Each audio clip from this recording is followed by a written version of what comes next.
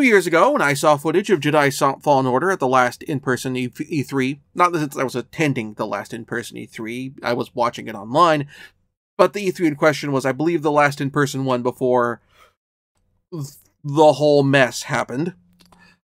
I was impressed by the style of the game, where it used Dark Souls-style mechanics with uncharted traversal within the Star Wars setting.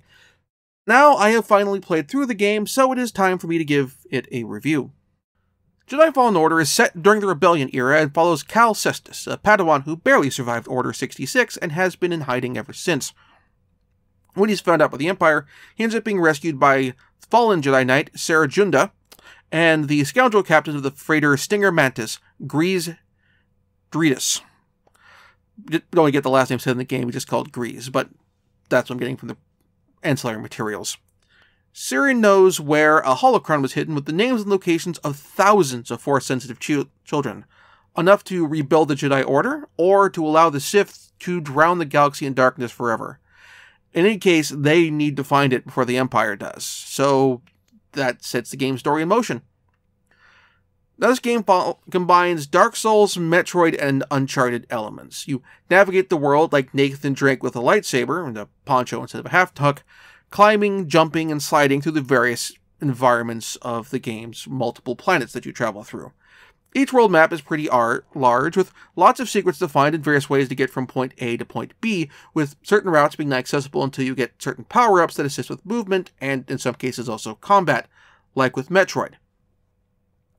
Additionally, at checkpoints, you have meditation points, or I should say instead of checkpoints, you have meditation points that you reach that allows you to save your game and spend skill points you earn by leveling up through defeating opponents.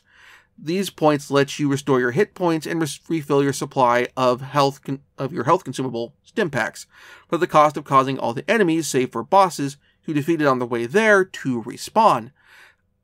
Similarly, any experience points before the next skill point that you've earned, that you've obtained, should you fall in combat, you will lose, at which point you respawn at the next, at the last bonfire, or I should say, meditation point that you've reached, but you can get all those experience points back by dealing damage to the enemy that hurt you. Kind of like the Dark Souls series, and a little bit of Bloodborne in there as well. Consequently, part of the key to successfully proceeding in the game is finding and unlocking shortcuts in the level environments to allow you to bypass some earlier areas of traversal when you come back the way you came, like Bloodborne, and also Dark Souls. That said, there is not the variety of playstyles available to you that there is in a Soulsborne game. By the end of the game, you will have probably most of your skill tree filled out. You can customize the appearance of your lightsaber, but you're not changing the stats in any way. It's just going to be a normal lightsaber.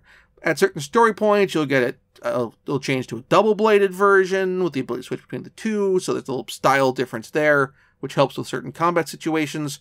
And then there's also one other slight flourish that you get with the game that uses some of your force meter to activate, but that's it.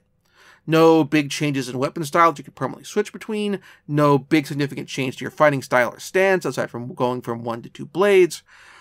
In short, by the end of the game, odds are pretty good that, from a stats standpoint, your Cal and my Cal are going to be pretty much the same. There's not going to be the variety of play styles that you get with a Dark Souls game.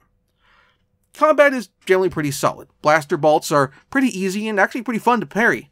And landing counters against generic stormtroopers, particularly when they come after you with their shock staffs, is great. Things stumble somewhat in situations where you're going up against 2 to 3 troopers at once, or a bunch of melee troopers with other troopers shooting at you around the perimeter, where it becomes really difficult to manage blocking all these opponents. Same with several of the bosses, who throw in a whole bunch of attacks in very rapid succession at the player, and are thus also somewhat very tricky to manage in terms of timing the attacks to block. It probably speaks volumes that when you scale down the difficulty and try those boss fights again, the enemies just don't use those attacks. The story of Jedi Fallen Order is generally executed well. The crew of the Stinger Mantis has some really good chemistry, with Grease in particular having some good John C. Reilly energy. The problem is there isn't much in terms of other cast members. You've got your Imperial Inquisitors as recurring villains, you've got a small smattering of bounty hunters who pop up every now and then, and a couple members of Rebel Shell and Kashyyyk. That's it. You have incidental dialogue from stormtroopers who you encounter, who you're going to end up killing later, and the scarcity of character content in the game is enough where you want to hold off and let the troopers banter for a bit just to give you some dialogue and something to feed off to there. That's it. The live environments are wonderfully large and expansive and fun to explore, but this lack of interaction makes the world itself feel very barren and empty. Worse, there's no fast travel. Whereas in some Dark Souls games, you can, to a certain degree, fast travel between certain bonfires and that sort of thing, particularly starting like Dark Souls 2. Here, there's nothing. You gotta hoof it all the way back on your own. And that does the further thing of making the game environments feel tedious and make it feel tricky and awkward to navigate through certain areas where you're not sure quite what the right way to get to back from point A, or from point B to point A is.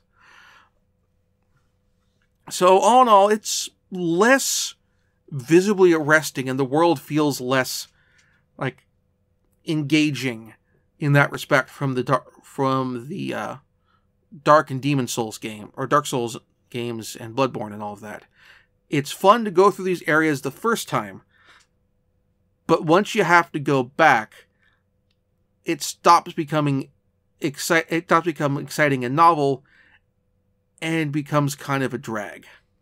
In short, Jedi Fallen Order is the most fun that I have had playing a Force user in a Star Wars game since the KOTOR games.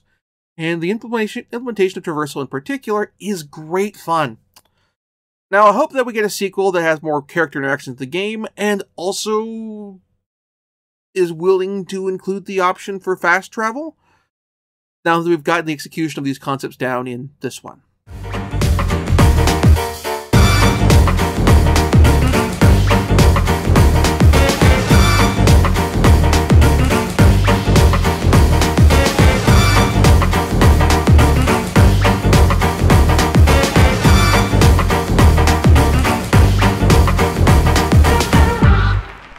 Thank you very much for watching. If you enjoyed the show, please like and subscribe. And also consider backing my Patreon. Patreon backers get episodes up to 1 week early of this show and any future Let's Plays.